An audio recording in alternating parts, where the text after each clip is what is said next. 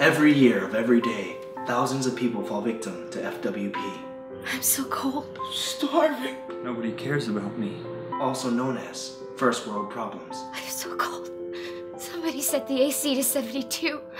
I need it at 73. Starving. All we have is leftovers. Nobody cares about me. Nobody commented or liked my status. Hi, I'm Ryan Higa, and for just 5 hours of attention a day, you could help somebody with FWP. Everyone keeps putting so much pressure on me. I don't know what I want for my birthday. I have too much chips for my dip. But if I open a new dip, I'll have too much dip for my chips. Why does Apple keep making new iPhones? Now I have to get another one? They've been through so much struggle. The remote's over there, but I'm all the way over here. So much hardship. My iPhone 5 is too big for my skinny jeans. So much attention. Tension. I poured my cereal without checking to see if we had milk. We did it.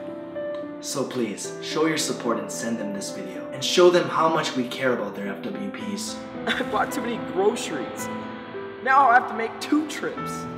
All you have to do is call the URL 1-800.org and we'll send you the FWP helping kit, which includes a bridge, a straw, and a full cup with a cover. Here's a bridge. Now get over it. Here's a straw. Now suck it up. Here's a full cup. Now shut the full cup. With your help, we can put an end to FWPs and focus on the real problems, like starving children or homeless people. Because if you're complaining about something as silly as the iPhone 5, just wait till you see the iPhone 6. Oh, this is the iPhone 5S. This is the iPhone 6.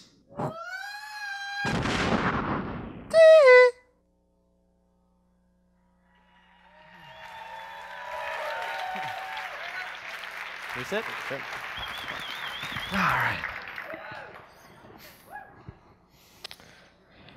So I want to welcome Ryan Higa to the stage. Hello. Yeah, welcome. A little backstory. My son, who's 13, was continually watching videos, and I was getting frustrated with him by all the videos he was watching. I'm like, Navar, will you stop watching that?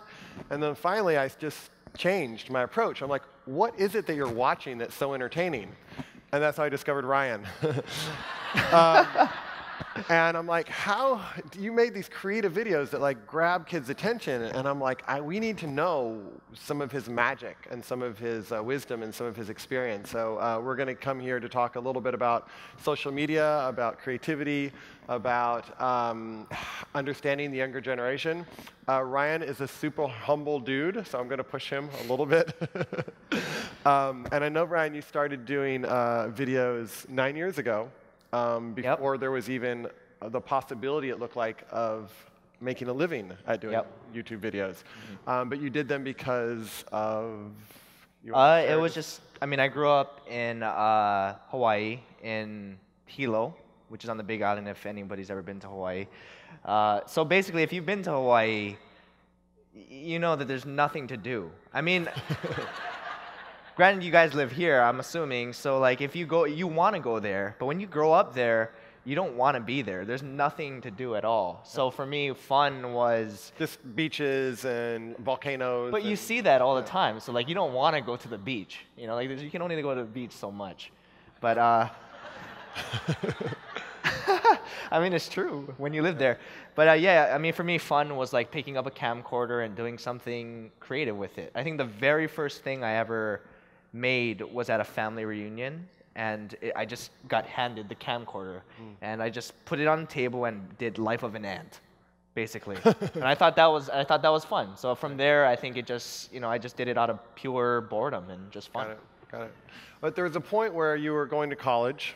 Yep. And you were getting more and more excited about videos, and I'm sure you're a good Asian kid who wants to like keep the family happy, but you had to tell your parents that you're leaving college to create videos. Right. How was that? I mean, it wasn't. It's a tough thing to tell your parents, let alone your Asian parents, right. That you want to leave college for this hobby that you were doing. Fortunately, it was right around the time where I discovered that YouTube had this partnership program where you can get paid. It was still a risk because at the time, you know, I think it was 2008. It could have been the next MySpace, where it didn't exist. Sorry if there's any MySpace people. You know, so it was still a risk, but once I told them that I fully wanted to do this and I wanted to commit to this, they were 100% supportive. Well, how did you know? Was it just this calling or this How did I know feel? what? How did you know that it was like this was like your artwork? This was like your path? Well, I mean, I enjoyed doing it. Even when I was in college, I was still trying to do it, but I don't think people realize the time that goes into it. So I was actually I was spreading myself too thin. I was trying to do YouTube and college, and I was failing at both, I feel like. So that was kind of like my decision, basically. It's just I had to pick. And I was actually studying nuclear medicine, so Wow. yeah, it's a little different from what I do now. So I just realized I hate doing this. So what's the point, you know? Right, got it. I mean, you hear that all the time, and just do what you love. And Yeah. Fortunately, what I love started to pay. So Got it.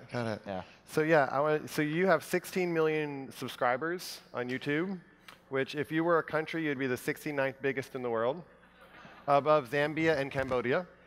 So how does it feel to have all those people want to see what you do? Is it exciting? Is it pressure? Are you planning to take over other countries? Like, what is the? I mean, it is. I mean, I think it's so different because when you say that, it sounds so much more than it is. But you know, it doesn't feel real sometimes because, you know, we do the same thing and you're like, oh, we put out a video, got 1 million views, 2 million views. But you don't really realize that those are real people, I feel like. So for me, it's until you, like, in a scenario like this where I don't know how many people this is. There's 3,000 at the conference. Yeah, so like this is 3,000, which it looks like an incredible amount. But that's in YouTube numbers is nothing, right? You know, so it feels, I guess when I'm sitting here, it feels crazy, but behind the camera and behind the video, I don't really notice it, I guess. Yeah. Good. Yeah. So a lot of your audience is younger generation. And there's a lot of parents, people here who are trying to understand the younger generation and who feel perplexed Talk at to your understanding the generation. You have found a way of engaging kids and grabbing their attention and entertaining them. Do you have any insights for some of us who are trying to better understand the young people in our life? I mean, you just got to be more immature, I guess. Like, I have a very immature sense of humor, so I think I appeal to a younger audience. Immature being silly, goofy. Yeah. Okay. Yeah. Well, I mean, it's not just that too. I think there is, like, kids are getting smarter and smarter and growing up faster these days because of the internet. And I think for me, I always try to incorporate some kind of message within the video, even though, like, First World Problems, that video you saw was, you know, it's comedic, but it's also a message behind it. Mm-hmm. Obviously, it's a little different take on that message, but that's kind of what I try to do with my videos. Right. And so is that something you intentionally do? So for those of you who haven't checked out all of his videos, not everyone has a message, but there's often a message that's coming through, like Annoying Friends, where you watch it and then you turn to the viewer and say, are you one of these annoying friends? Right. Is that your... What was that? I just think for an older audience, I mean, if you're trying to appeal to your kids, how somebody, like someone more mature would do it and just be straight up with them and be like, look, you need to, or take First World Problems, for example, it'd be like, you shouldn't be complaining about that because, you know, there's people less fortunate than you. Like, no kid's going to care. Yeah. You know, like, I mean, I'm sure people have told them that, but if you do it to them in a way that appeals to them, you get the best of both worlds. You get the entertainment factor and you get to spread your message, you know? Right. And you can use, what was the half cup? Shut the half cup? Shut the full cup. Shut the full cup. Yeah. So we try to do, that's another thing. We're parent friendly, because that's not a bad word. No. It's not a bad phrase. No. I'm PG. Yeah, you're PG? Yeah. I'm going to use that. There you go. Like, shut the full cup. Your kids might start using that for you. Yeah. Then it's another story. And so, how do you see the creative process? What do you mean? Well, so for example, When I look at your videos, Yep. it seems like there's a lot of creativity and insight that goes into them, right? You're Uh-huh. not just making shit up too much. Like there's Sometimes, something you see, you probably saw a friend Yep. complaining, right, that the Doritos were across the were across the table. So how do you get your ideas, and then how do you kind of bring them in a way in a creative way? Do you just like sit down in a room with a pen and paper? Like, what's your process? I mean, I write every single week. I think that's a very like, it's tough. It's tough. The writing process is harder than anything, harder than the editing, the filming. But yeah, it's basically, for me, it's a lot of times it starts with the message. It's obviously sometimes I post stuff that is just skit based and it's just, you know, for entertainment value. But for me, the best videos and what I strive for every week is trying to think of a message that hasn't been said, or not that it hasn't been said, coming up with a message that I want to say and tell it in a different way. Like, for example, first world problems, the way I thought of that one was basically, that was like a big trend. Like everybody was saying, oh, that's such a first world problem. Like everybody was saying that during, keep in mind, this was like back when the 5 just came out or something like that. So it was around that era. So basically that was a thing, first world problems, and then I had the idea of like how everybody was complaining about how big the 5S or 5 was. And from there, I came up with the list of every single like other type of first world problem and just put it together in like a PSA format. Right, but like the thing about the Doritos and the chips and the dip, is that just comes into your head? I mean, does it not for you? Like, No, but I can't think of that. I don't think of the full cup, shut the full cup, like those ideas. okay, that's a don't come pun, into my but like, head. yeah. Yeah. So the solutions was in addition to the real, but the real problem, those are all problems we all thought of, but we don't necessarily say. Right. But like, it's like, you know, it's like the remote's over there, but I don't feel like getting up, you know? Like, it's just real life, relatable situations, and the message, it's just like, it's just being able to relate, I guess. Got it, yeah. No, I got it, I got it. Well, the other thing you seem to do, and you didn't do it in this video, but you do it in a lot of other videos, is you make fun of yourself a lot. Yeah. You cross-dress, you dress up, and you act like a dork, you act in all kinds of crazy ways. Yep. Is that hard for you? No, I mean, well, I mean, the cross-dress part is like, I do it because we don't have many girlfriends that would like to do those parts. Got it.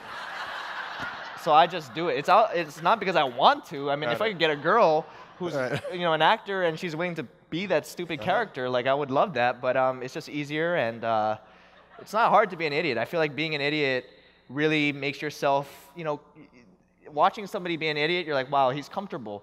So I feel comfortable with him. There's like this connection you have with the viewer that if you're putting yourself out there looking like an idiot, you know, they can relate to you. Because everybody's an idiot. Got it. Because most people think they got to show themselves in a certain. You got to show themselves in a certain way. You know, you have to. It used to be that way. It used to be that way. That's traditional media.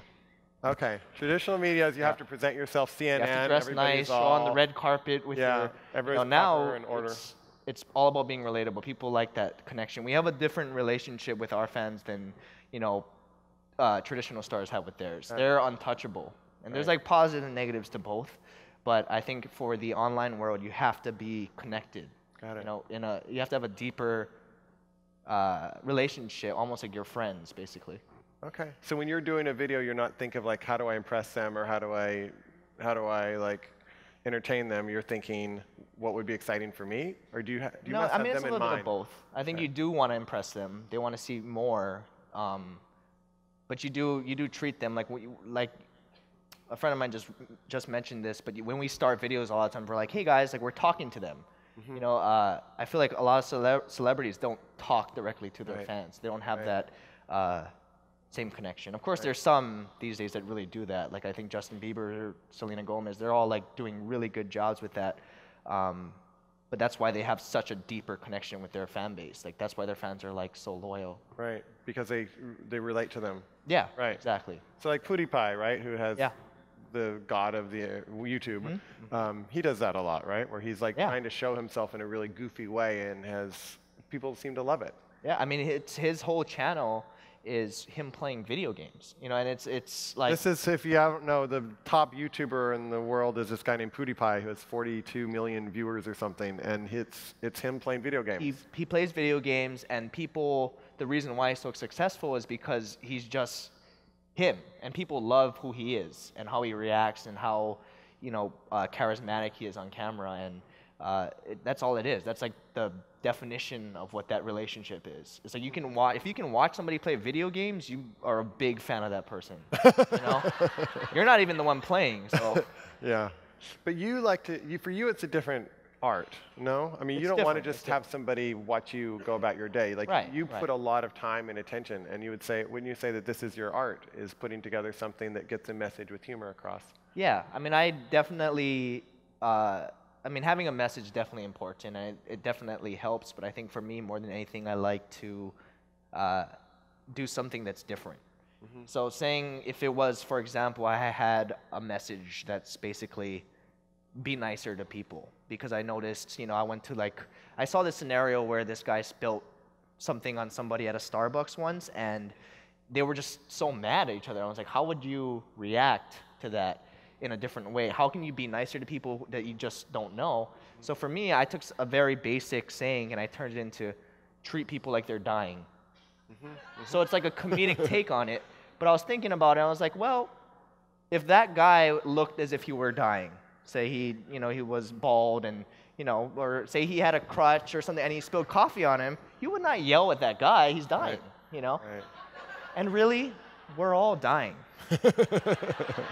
Holly, you're getting serious on us for a moment. But I'm getting deep now. you're getting deep. Yeah, the it's okay. wisdom Yeah, coming out. it's wisdom. Okay. You know, 2.0. So that inspired a whole video. Yeah, yeah. Right. So it's real life situations and trying to think like, I mean, I just couldn't understand why were you so, like, what's the difference? You know, like, Right. why do you have to treat somebody? So my message was treat people like they're dying. So the reason, it's not anything new. The saying is like, be nicer to people, but it's saying it in a different way that kids would find it either funny or, you know, more relatable. Right. But see, as traditional adults, we tend to think we have to tell them what to do. Right. Be nice. And they see us not I'm always still being telling them what nice. to do, but you're treat them like they're dying. But you bring in a humor element that allows them to digest the information differently, as I see it. Right. Because you're like, once there's humor, they soften to receive something. Right. And if you're coming in an authoritative way, they're too tight to actually hear a message. Exactly. Right. Exactly. I think I just think for myself a lot of times, it's like if I heard this when I was younger, Right. all that stuff just goes in one ear, Right. out the other one. You know, just like I heard this so many times. I heard this from everybody, teachers, parents, Right. even like traditional cartoons and stuff. It's just Right. like so, it's not anything new. You Like know, it's to be always about kind or things. to be nice. Exactly. Yeah. It's just so like, that's like infant kids. Right. You tell them that. Yeah. And then as they get older, you just have to be more, I think it's about honesty. And Okay. just being real. Just being more honest and, earning that trust. Got it. Kids. Got it. So if we want to get that message across to a younger generation, we need to use humor. Not Or how- necessarily how would you humor. I say think it? it's just being really honest. Mhm. Like I think it's not bad. I think a lot of times censorship to kids isn't the same as when we were growing up with censorship because of the internet. Kids are not censored at all anymore. They can see Yeah. everything basically. So I think when you try and censor them and say things like, "Oh, be nice to people," like they don't even see that anymore because Yeah. it's just like it's not censored. You have to be real with them. Right. And if it is a little darker, like treat people like they're dying, it's more relatable to them, honestly. That's brilliant. That's brilliant. No, that's brilliant. That's why. That's your wisdom. I didn't know I had any, but When I first, I hope this is okay to say, but when I first talked to your mom, yeah. because I really wanted Ryan to come here, and I talked to Lucy, his mom, who's here. She said, "Ryan at a wisdom conference?" I was like, he is freaking brilliant of how he's doing these videos. I think if we can just get him on stage, yeah, I think there's wisdom. And I think there's a deep understanding and a putting yourself in their shoes that as older people like myself, we forget, right? We think we need to tell them what to do. And I think that there's a whole generation of young people out there who are kind of dying or really eager and hungry for things like compassion and things like wisdom, but we're still using this old languaging that you found a different way. So for example, when you were hacked, so somebody hacked into your Instagram account, right? And started posting all this crazy shit. And your first, you want to tell what your response was and what you ended up doing with that? Well, I mean, I don't think it was anything very crazy. I mean, I just made a video about it, just joking about it. And basically, I used that whole scenario to show that you can choose to be positive about something or negative about something. And I was just very positive. I was just like, well, now I have to go and unblock all these fan accounts that this person blocked, and now I get to see your Instagrams personally, where I would have never done that. So thanks to the hacker, I get to know you guys even better. And guess what? I got verified by Instagram finally. So thank you. But So you it was a also positive said, thing. I thought about that person and the pain they must be Oh, in. yeah. Right? Yeah. You said, like, wow, who would spend all this time trying to hack in my account? This person must be in a lot of pain. I feel sorry for you. Yeah. Right? Yeah. So basically, yeah, it was about like, I tried to think in the perspective of the hacker, and it was like, I can't even be mad at you because you have to be like so upset with your own life that you have to try and make other people unhappy. Right. That was the basic idea or thought. Right. And so part of this, it also seems to go back to your childhood and your own experience, if it's okay to talk about it in terms of being bullied, and then how you dealt with being bullied. Right. And just understanding what it's like to be the kid who's either bullied or made fun of, because that's all of us at different times, right? Like Right. We're the person that's the butt of the joke, or we're the person that's made fun of. Can you say how that impacts your work? Well, I mean, that's, so that all took place kind of like in middle school, I believe. Basically, I got bullied a lot in middle school, and for me, I was always like, I'm a very deep thinker. I always overthink things, and I was always trying to figure out why. Like, why is this happening? Because it never happened to me in all throughout my elementary school, but when I moved to this school, it was happening, left and right. And I was trying to figure out why I kept getting bullied, and I came to the conclusion, like, the reason why I was being made fun of was that he was trying to make other people laugh. So actually, I used that. That kind of what got me into humor. Up until then, I don't think I ever thought myself to be funny, or I ever, I actually used that as like my defense. I used humor to be my defense to that. So when they would make fun of me, I would just go with it and be even funnier than he was. So soon people were laughing with me as opposed to him.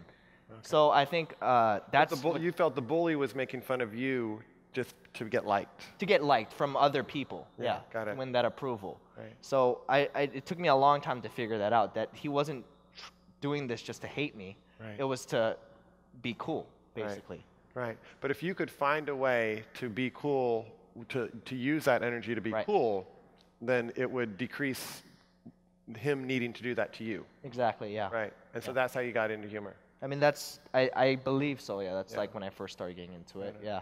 How about those kids out there, since this will be online too, who feel really lonely and isolated, and they feel like nobody loves them, they don't know what to do, which is pretty big, right? Like even the kids who are some kids are on social media in a meaningful way, other kids are on social media just because they're bored and they're lonely and they don't feel connected. And what do you say to those kids out there? And I know you would probably put a video together as your expression, but is there an expression that you would have for those kids? Or is there something you would want to say to them now who feel that sense of isolation and loneliness, whether they're getting bullied or made fun of? Or I mean, I did make a video about that. That's I did the Draw My Life video, which basically explains everything, the bullies. But the way that I ended it, again, it came off a little preachier than I wanted it to be.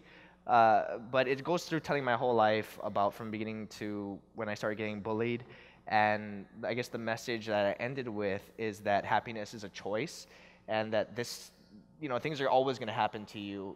You're going to get bullied. Like you can't have expectations to never go through those bad times. And happiness is a choice. And if you truly choose to have happiness, you have to put in the effort to get there. You can't just keep feeling sorry for yourself, basically. Mm-hmm. But if I'm a kid and I'm frustrated and I'm feeling lonely and isolated, do you think they can hear that? Well, I can just choose to be happy. Or do you feel like, what is that? Well, that's why I make videos, because they're a lot easier to explain that stuff. I try and think of those like negative responses. But yeah, I mean, it's just the whole beginning part of the video is to show you how negative I was, to the point where I was like about to kill myself kind of thing, and show you how dark I went Right. So that when you feel that relatability, like, oh, I'm where he was, how is he so okay now? You see that process. So that's why, like I said, the video is a lot easier to to just show them that and be like, because I thought it out a little bit more. Got it. Yeah, got it. But there was a process, it seems, like in that video that you encourage, which is, and I know you might have felt like it came off preachy. I didn't.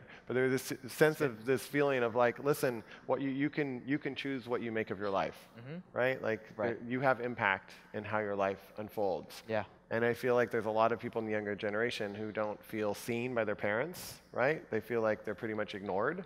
Right. And they feel like they don't have real friendships and connections. And there's a sense of kind of, not with all the young people, but I think with more and more young people, there's this kind of sense of isolation and loneliness. Right. And I think they love your videos because it gives them a sense of, like you said, connection to a better, like, oh, wow, this person can relate to me. But since they can't watch your videos, and hope that helps them, but it also seems like we have a culture of really smart young people, but there's also a lot of smart young people who are going through a lot of, like you said, bullying or different types of isolation. Right. And it's hard, you know? I think it's hard. Well, I think it's also a different, I mean, I know that it's still happening, but it's also a different time where, like, now if you bully someone, people actually stand up for you a lot more because that's, in a way, there was a movement where bullying is such a negative thing. Like, you look at any video of someone getting bullied, there's not one comment about bullying on there. I mean, not one comment agreeing with the bully or laughing with the bully or saying that that's funny. It's always 100% that bully got what he deserves or that bully deserves this. Like, it's a different thing, I think. I think it's getting better in a way. Okay. So you're 25 years old. You have this huge YouTube following. Have you thought of what you're going to do when you grow up? I mean, there should be time to thinking about a job, you know, thinking about what you want to do. You ever thought of a career? Like, that's a tough question. I mean, I might just. Is there something next? Are you feeling like you're just grooving with this? Feels like right alignment, or is there something calling you that's stirring that's like? I'm definitely still upkeeping what I'm doing, and. I think for me, I obviously want to do, I'm happy because it's not like, people always ask me, oh, do you want to be an actor? Do you want to be a director? But YouTube is such a different thing because I get to do a little bit of everything. I don't think I'm any of those. I think I'm just like a combination of a little bit of everything. So I wouldn't call myself an actor, director, or any of it, editor. I would like to do that, but on a bigger scale, maybe like features. And, I mean, if that doesn't work out, then I'll start Wisdom 3.0. That sounds good. Different audience. Yeah, it's great. It's great. It'll be all your kids. Yeah. I think they would send them. Yeah. They were here, they would send them to see the kids. Cool. So our time is up. I want to thank Ryan for coming from thank you for having me. Yeah. With us.